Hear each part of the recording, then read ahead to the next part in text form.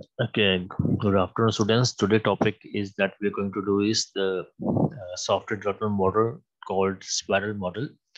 In this, we will discuss how we can develop a model by making one, two, three, four number of spirals to develop a software. So you can see in the diagram, there are one, two, three, four spirals are there. After for completion of four spirals, my software is ready. So the cost of the software is directly proportional to the number of sparrows over there. If there are less number of sparrows, the cost of development will be less. If the number of sparrows are more, the cost of development definitely will be more. So there are four quadrants over there, 1, 2, 3, and 4. So this we will discuss in next slides. So what is the spiral model is, as the name suggests, the activity in this model can be organized like a spiral, or you can say as a circle.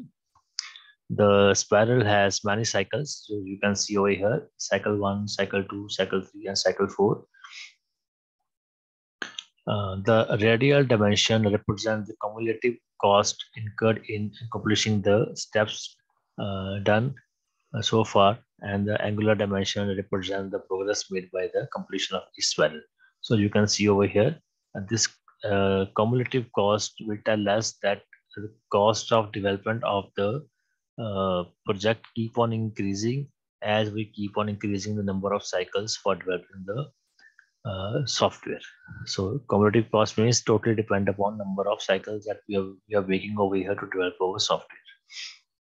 The more the number of cycles will be there, the more number of spirals will be there. Definitely, as per spec, our cost of development also increases and time also increases. Each cycle in the spiral begins with identification of objective for that cycle, and the different alternatives are possible for achieving the objective and imposed constraints. So you can see over here in the first phase, we have to determine our objectives of the software. First thing. Second, we have to mention that what are different ways that I can use to develop my software. There might be more than one ways to develop the software. And what are the major constraints that I have used to develop the software. So it means that I have to mention that what are the various alternative techniques that can be possible, what are the objectives of software, and what are the main constraints that I'm going to impose for the development of the software. The next step in the spiral life cycle model is to evaluate these different alternatives based on objective and constraint.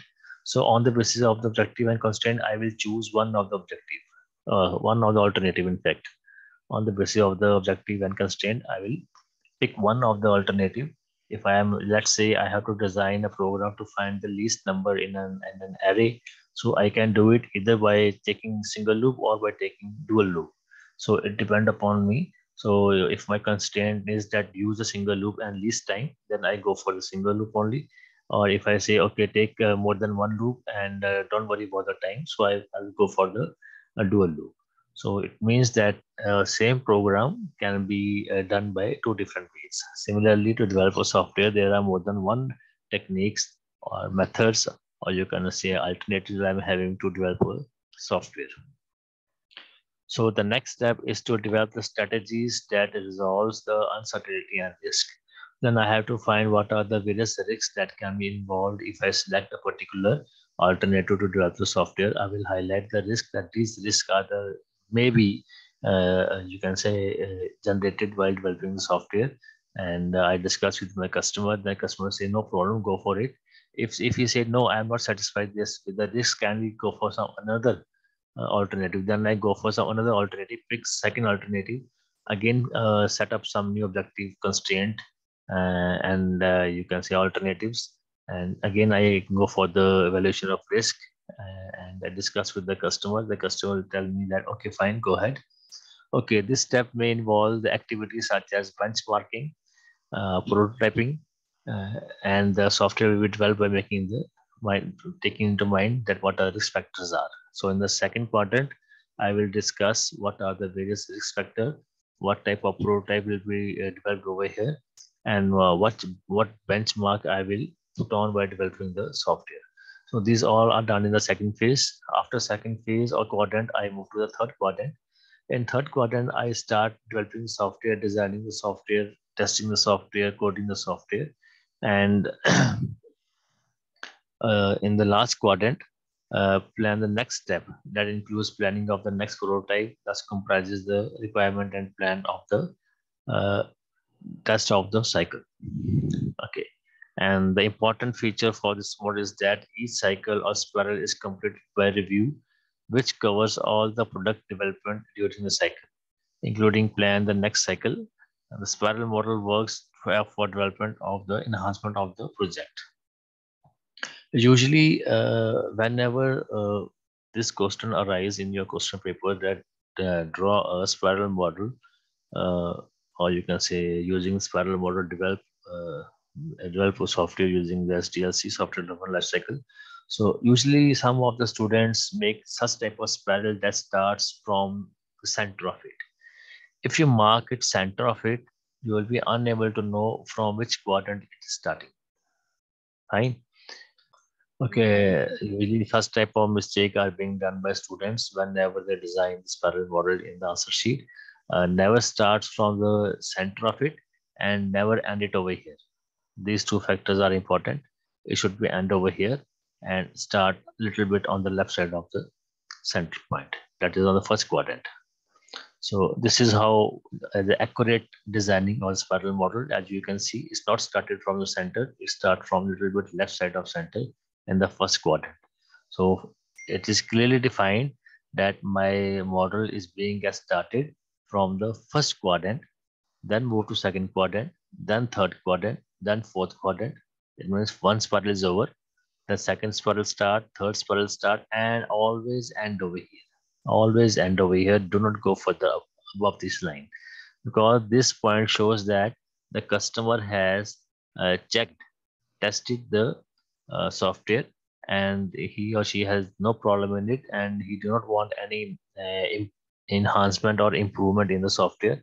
So at this point, the customer is satisfied with the software, and I will you can say the software developer will implement the software in the market. So in this way, we can design the model. Fine. Okay. Next is, so here in the diagram, you can see in the PPT, you can see that there are 4 quadrants uh, in this your spiral model: quadrant 1, quadrant 2, quadrant 3, and quadrant 4. So in the first quadrant, we always highlight the objectives of the software. We always highlight the various alternative techniques that we can use to develop the software. And we have mentioned what are the major constraints on basis of which we will develop the software. Fine. The first constraint is this. Second constraint, we evaluate the alternatives, and on the basis of whatever we check it out, the evaluation will be done on the basis of the risk factors. And after finding the one among the alternatives, we will design a prototype. That such type of software will be developed when we do complete our testing and coding.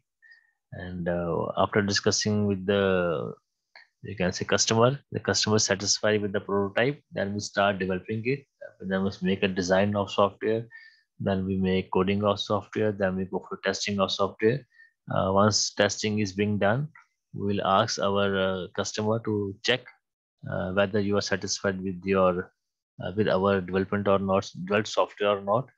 So the customer will check. So you can see in the first spiral start from first quadrant and move to second quadrant, then to third quadrant. Again move to fourth. It means that when we ask our customer, are you satisfied with the software? He will say, no, I am not satisfied. I want some more changes. So he asked us to make some more improvement in it or make some addition to it. We said, okay, fine. So whatever the constraint that the customer has given to us, on the basis of that, again we will determine some new objectives. Again we highlight the new alternatives. Again we mention what are the major constraints on the which we are going to design. So again, among that alternative, we select any one of the alternative, and we highlight the risk factors. What are the major risk factors that can be you can generate it or we can resolve? and we will show the prototype to the customer. Such type of software we will develop. The customer will be happy with the prototype. Then we move to the next third quadrant. Again, we make a designing, coding, testing. And once testing is completed, again, we ask the customer, are you satisfied with the software or not? Again, you can see the spiral move further. It means that the customer is not satisfied with the software. He or she wants some more changes. Again, we move to next third spiral. Again, start from first quadrant, second quadrant, third. Again, not happy. The customer is not happy. Then fourth quadrant generate started. Again, we start from first quadrant, second, and third, and we are finished over end of the third. It means when we ask the customer, "Are you ready? Are you happy with the software?" He said, "Yes, I'm happy." And we ask for go for the acceptance testing. He go for acceptance testing and accept the software, and we launch the software in the market. No need to go to the fourth quadrant over here because no more changes are being required by the customer side. It means that to develop this software, we have to go for 4 spirals, and the cost of the software will keep on increasing as per the number of spirals are being generated during the software development. Fine. This is how this spiral model works. Okay. In the spiral model, we can see there are 4 quadrants are over there. That first quadrant determine the objective. Second, we identify and resolve the risk by highlighting the prototypes. Third quadrant, we develop the software, verify the software, and check is there need to go to the next level. And in fourth quadrant, we plan whether we should go for the next phase or not. So now we discuss in detail about all the quadrants. So the quadrant first is that we establish an understanding of the system by highlighting the objectives of the software, and that objective will be highlighted on the basis of the performance. What the performance that the software should give the result in least time, and functionality. What are the various functions that are being performed by our software, and ability to accommodate changes that our software should have the ability. Whenever we require some changes, it can easily be done. So these are main of the objectives of our software, that we can say that our software is good software because its performance is very good. Short time period results we are getting. Functionality, whatever function we want from a software, it's providing to us. And whenever some change are being required by the customer, it can easily be done by in our software. So these are the main objectives. The second is that what are the various different alternatives techniques that we can use to develop the software. That techniques can be, we can say that we can develop a software whose design is easy. We can design a software who have a high security, and we can design a software that can be easily modified whenever required. So various different alternative techniques through which we can design a software. And after highlighting the alternatives, we investigate the constraint imposed on the alternatives. So by implementing the constraints of the new technology that is being used on the alternative that have the least cost of development, the alternative that give us the result as per schedule time, and that have the least risk. Whichever the alternative that have the maximum number of constraints, we go for that alternative.